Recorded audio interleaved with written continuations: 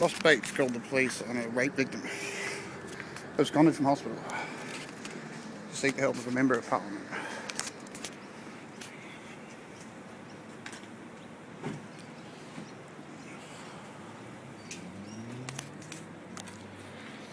You here to see the citizen who's come to see a member of parliament and take her back to hospital, eh?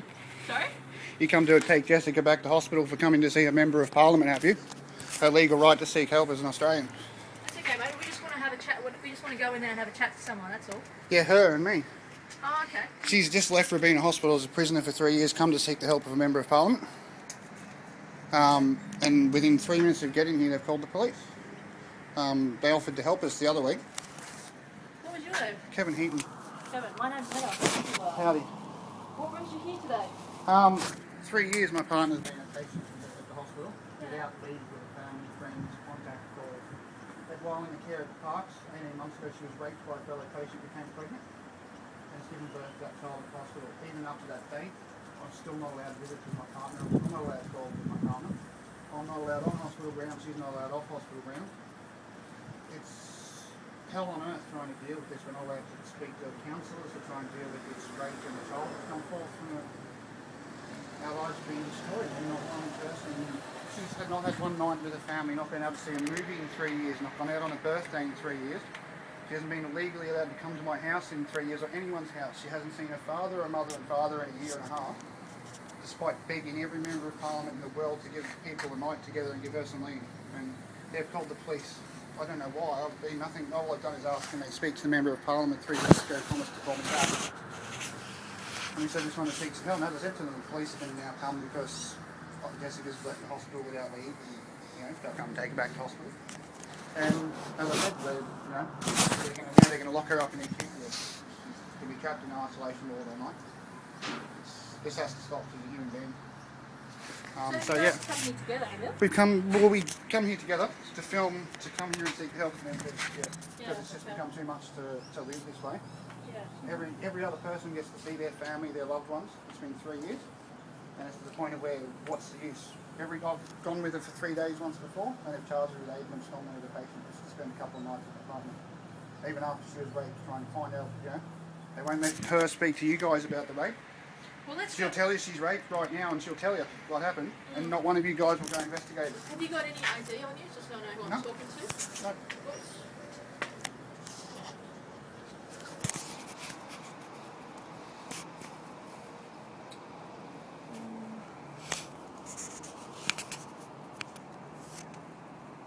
I think it's great that Ross Bates called the police just instead of calling me to help me. Maybe 8 minutes. Oh, okay. And I wasn't. As I was saying, like, I'm just saying we're desperate for help, mate. Like, I'm talking to you guys, I'm not abusing them. And he said, well, I'm going to call the member of parliament now. But then the idiot's gone and, he's gone and called you guys like a coward. Like, how is an MP's representative allowed to lie to me and tell me that he's calling the member of parliament and he calls you guys? Like, that's a member of parliament that's supposed to actually at least be honest. User authorised to use reasonable deceit. He's not. So now I know who the member of parliament's agent is that officially lied to me on camera not more than a few minutes ago. I wasn't flopping. That's just wrong. He told me he was calling Ross Bates and waiting for a response. I knew he was calling the police, that's why we waited outside. I've got it on film and I say, Jessica, just wait outside, I bet he's calling the police. No integrity even from here. What was your first name? Kevin. What's your last name? Heaton, H-E-A-T-O-N. Sorry, spell it for me again. Heaton, H-E-A. H-U-A. H-E-A-T-O-N. T-O-M for Mike. N for Nelly. Your date of birth? Yeah, 210582.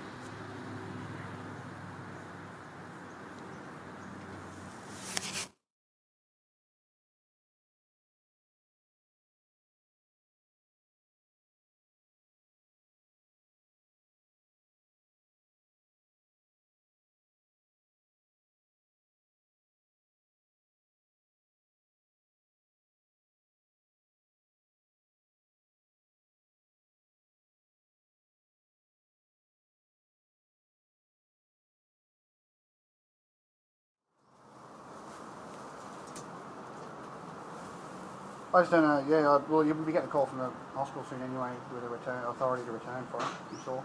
Is that for you or something? For her. But she's no harm to anyone. The law specifically states that they can't keep her in there. And so how did she leave the hospital. Which hospital was it? Rabino. Yeah, no, we just she walked out. Walked over here. Did you pick her up or? No, we just walked over together. Oh, okay. Really, like we, the minor specifics were important to me. Hello. Hi. So yeah. You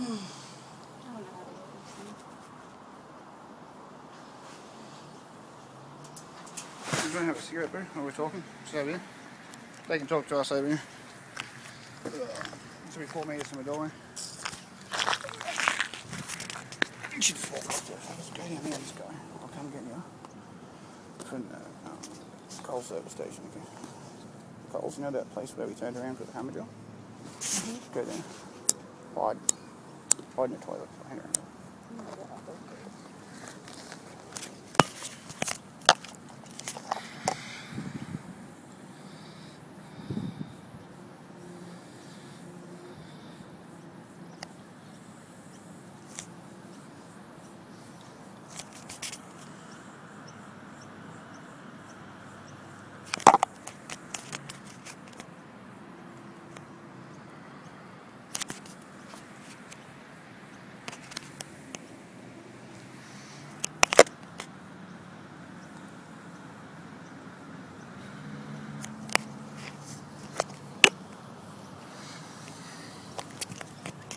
Ross Bates, quality MP.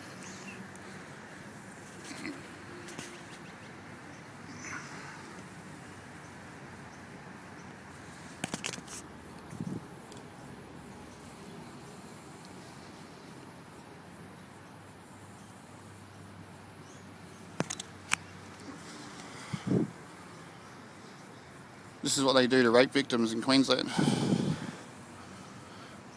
Exactly what they do to rape victims in Queensland. Where'd Jessica go? Oh, she's just going for a walk having a smoke.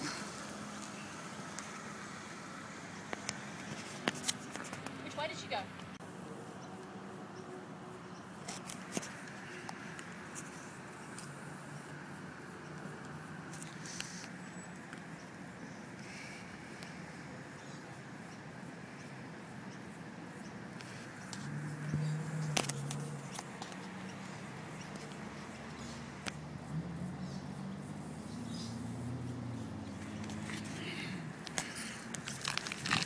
Those iPads are distracting, aren't they?